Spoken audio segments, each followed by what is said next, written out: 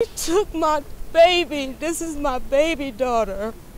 Dominic Jefferson, 33 years old, a mother of three and newly engaged. On New Year's Eve, she received a proposal and a ring.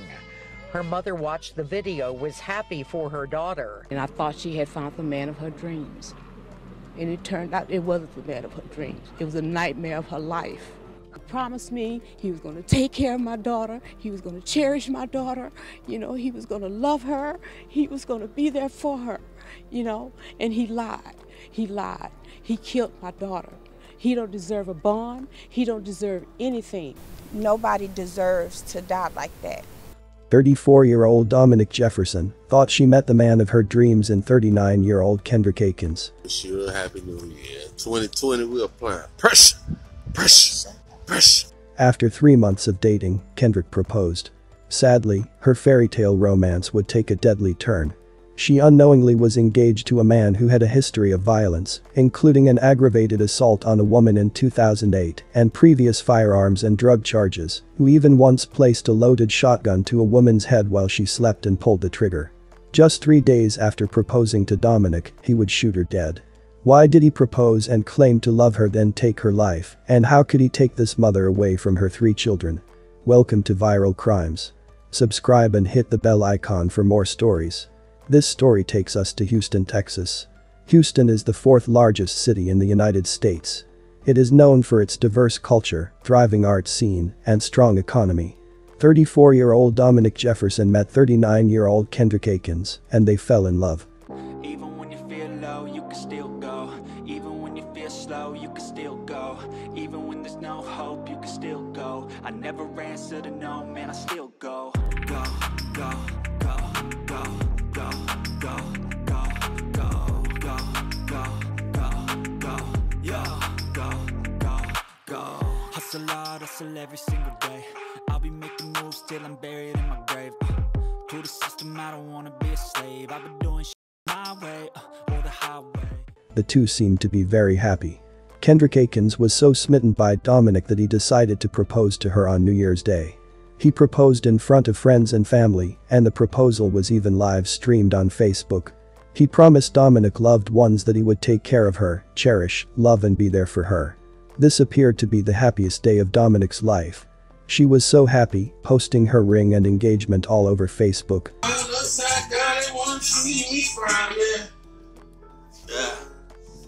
See me frown.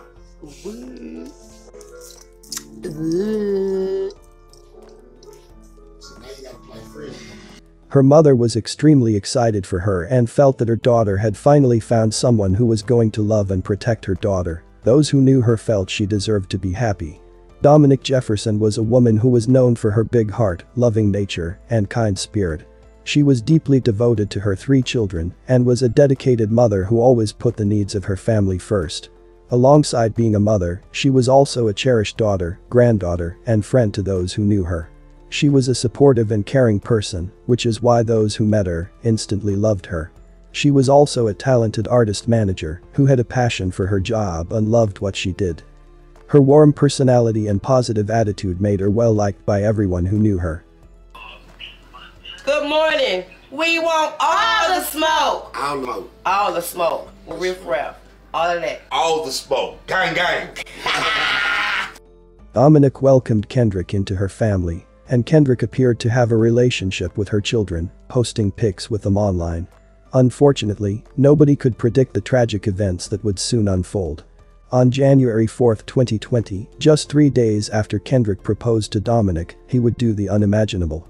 On this day, Dominic and Kendrick got into a heated argument at their apartment in Northwest Houston's 5500 block of Hollyview Drive.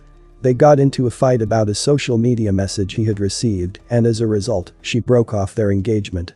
Dominic's friend, who was present at the time, said that Kendrick grabbed Dominic's phone and threw it against a hard surface, damaging the phone. Dominic attempted to depart with her female friend to pick up the friend's boyfriend, but Dominic's vehicle would not start. Kendrick began looking under the hood, attempting to repair the vehicle, when Dominic yelled at him to leave her car alone. As they argued on, Kendrick took a firearm from his pocket and Dominic said, "Go ahead and shoot me." Kendrick, standing just 5 feet away, pointed the gun at Dominic and fired once, shooting her in the chest before he returned to the apartment. A neighbor who lived in a nearby apartment building said that he heard the altercation and the gunshot while on a back deck. He said that he hurried out of his apartment, went downstairs, and leaped a fence in order to check on the victim. When he arrived at the scene, he asked Dominic's friend what happened, and that is when Kendrick returned and began yelling at the guy. Kendrick then shot at the guy, who quickly dove into some bushes and pretended to be dead. Kendrick then walked over to his fiance's motionless body, took her cell phone and fled the scene. When officers arrived, they discovered Dominic dead on the ground. She didn't deserve this. He took my baby. This is my baby daughter. The family of Dominic Jefferson is heartbroken, saying she was the woman shot and killed at the Holly View Apartments around midnight Saturday. Nobody deserves to die like that. Police have not identified Jefferson as the victim, but say the victim and her boyfriend got in a fight. Police are questioning a person of interest who walked into an HPD patrol station Saturday afternoon. That man has not been charged, and police have not named him as a suspect. Jefferson's family says they never heard of any troubles in her relationship. In fact, they said her boyfriend just proposed to her days ago.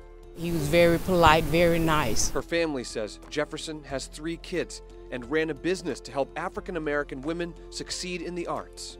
I'm not gonna let her die in vain, but what I will do is celebrate her life as we know it. A vibrant personality with a strong work ethic and a life cut short. Kendrick Akins surrendered to officers at the Houston Police Department later that day. He was questioned by detectives and subsequently charged in the shooting. Kendrick, who was originally on parole until March 2020, requested to be put in protective custody.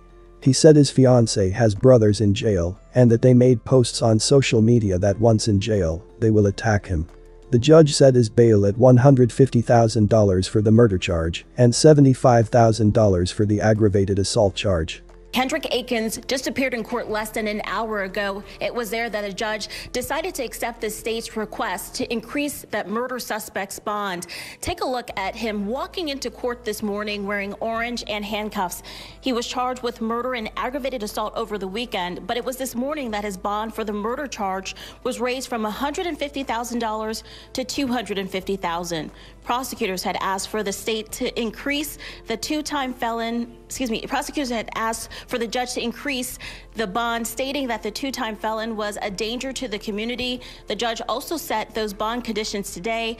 Akins is not allowed to leave Harris County, use a weapon, or have contact with witnesses or the victim's family. He is accused of shooting and killing his fiancée, 33-year-old Dominic Jefferson, last Friday over an argument that they had in the apartment complex that they both lived. We know that Akins had asked Jefferson to marry him just 3 days prior, according to her family. We are also told that prosecutors hope that this case will help someone else who is in a domestic relationship that could turn violent. What I will say is this is clearly an epidemic. It's a social problem. If you're in that kind of relationship, please seek help. Go to the police. We want to help you. We do not want to see these cases end up in homicides. We did try after court to speak with Akins' attorney. She did deny our request to comment. We know that his next court date will be set later today, as well as his request for protective custody. That will be discussed later today between both sides. We're told that he is concerned that relatives of the victim could retaliate against him for this alleged crime. Kendrick had already been found guilty of a number of crimes, including an aggravated assault on a lady in 2008 and felon in possession of a firearm and methamphetamine in 2015. He was on parole when he murdered his fiancée. Jurors were also informed that Kendrick claimed to have told others that he once placed a loaded shotgun to a woman's head while she was sleeping and squeezed the trigger, but the weapon did not fire. Kendrick Akins was convicted of murder. When the verdict was read, he passed out and suffered a seizure in the courtroom. He was later sentenced to life in prison. The jury also reportedly found that Akins was a true habitual offender due to past violent crimes. Dominic Jefferson's friends and family held a vigil to honor her life. A legacy will be protected, and we're going to keep on going. Our kids will be okay. Yes. We will be okay. It was a celebration of life. Dominic Jefferson was a mother, daughter, and sister. She was just 33 years old. Her heart was big. Her heart was very big, especially towards me, her mom. You know, I mean, that was my baby girl. 1, 2, 3.